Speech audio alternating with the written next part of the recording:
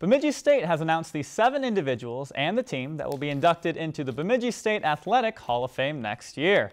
Joining the illustrious group of athletes in 2019 will be men's hockey player Dennis Lemieux, swimming and track athlete Len Roethlisberger, football defensive standout Rich Schwartz, Karen Morrissey, a basketball and softball athlete, Andrea Block-Zenner, a softball pitching phenom, coaches Wynn Mitrosky and Dr. Muriel Gilman, and the 1992 women's cross-country ski team will be honored as well. These athletes, coaches, and the team will be inducted on Saturday, February 16th of next year. If you enjoyed this segment of Lakeland News, please consider making a tax-deductible contribution to Lakeland PBS.